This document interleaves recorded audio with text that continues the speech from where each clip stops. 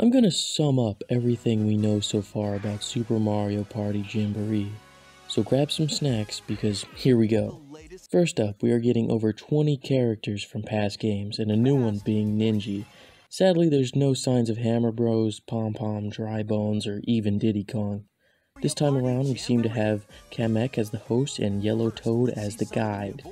It looks like character-specific dice are gone, thank God. Next we have 7 main boards, 5 new and 2 remasters.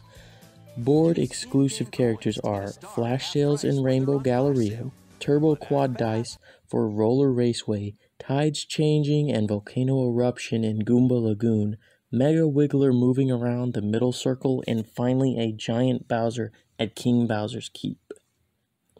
As for the remasters, we have Mario's Rainbow Castle with the single spot where Toad and Bowser switch out, and Western Land's train that sends you back to start if it hits you. Definitely missed that.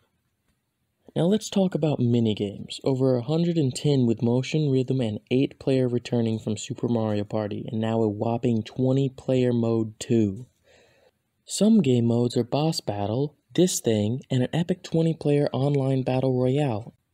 Oh, and before I forget, motion control is disabled for online play, so we're luckily no longer forced to play with just Joy-Cons.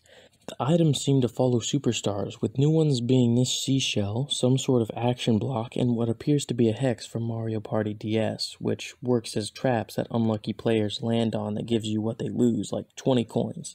Speaking of bad luck, it looks like unlucky spaces have returned.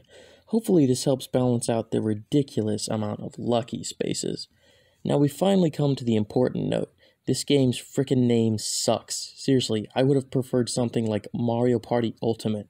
And that's Super Mario Party Jamboree in a nutshell. I hope you enjoyed this video. Sam will be live streaming this game on YouTube and Twitch every day upon release to play with viewers, so make sure to come down for the most awesomest time.